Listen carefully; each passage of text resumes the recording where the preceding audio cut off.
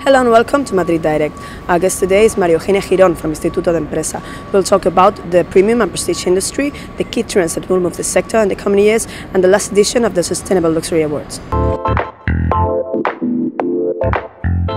María Eugenia Girón, the Executive Director of the Premium and Prestige Observatory.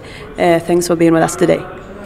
Thank you for having me. It's a pleasure to be able to introduce you to Premium and Prestige Observatory at IE Business School. What we do is applied research to understand better the premium and luxury industry and to measure in an industry where there is not a lot of research and a lot of measurement. In the past few years, we've heard a lot of talk about the booming of the luxury industry. Why is it growing so much globally? It's good news that the industry has been growing. It's actually, the fact is that it has been growing since we have been measuring it. It was only in year 2009, after the financial crisis, that it had a slight decrease. But the data that we have already for year 2014 is that the industry has grown 4% over 2013. And what are the sources of growth? We have done some research through the observatory. We have in something that we call the barometer. And we have tried to identify what are the key issues that are impacting the industry and are driving its growth. And the three themes that are interesting are related to building an experience, the importance of creating experiences, also the digital, the importance of integrating digital into the strategy of luxury and premium brands, and the third element is attracting millennials. And these three elements, which are all linked together, are driving on one hand the growth of the industry, and on the other hand are the three most important issues in the mind of luxury executives today. Mm-hmm. Very recently you organized the 5th edition already of the Sustainable Luxury Awards. What kind of companies have been awarded this time? We decided to create this award to recognize entrepreneurs that have been developing projects in the field of premium and prestige with a sustainable and socially responsible point of view.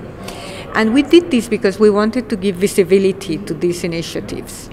Besides the award, what we also give out is some honorary recognitions to brands and institutions in the luxury arena that have been working in this dimension.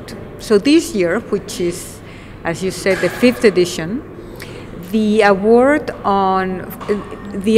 to entrepreneur in sustainable luxury in the category of apparel went to a project called Knitbrary. The award in the category of cosmetics was for a UK brand called De Mamiel, an amazing, very interesting brand. And the third one, which is in the category of hospitality, was for a hotel in the Ecuadorian rainforest, which is called Mashpi Lodge. We also gave honorary recognition to Tiffany & Co., that has been has taken a lot of initiatives to drive sustainability into the jewelry industry. Recognitions of former editions have gone to the Spanish brand Loewe for the report they have done on sustainable development, and the year before was for the Brazilian brand Osklen. So, and we are already preparing next edition, which is going to be the 6th. After all these years of work in these awards to sustainability, you edited a book telling the stories of these pioneers of sustainable luxury. I think you're already working on the 2nd edition of this book. What will we find in the 2nd edition?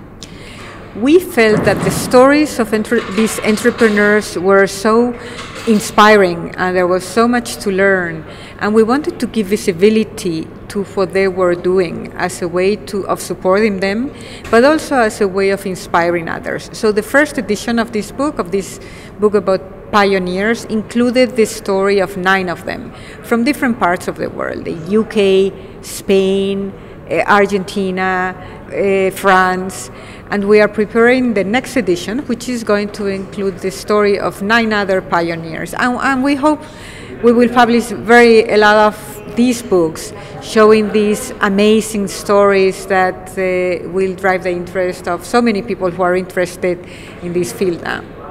María Eugenia Girón, thanks very much. Thank you. That was it for today. Thanks for watching. I'll see you in the next edition of Madrid Direct.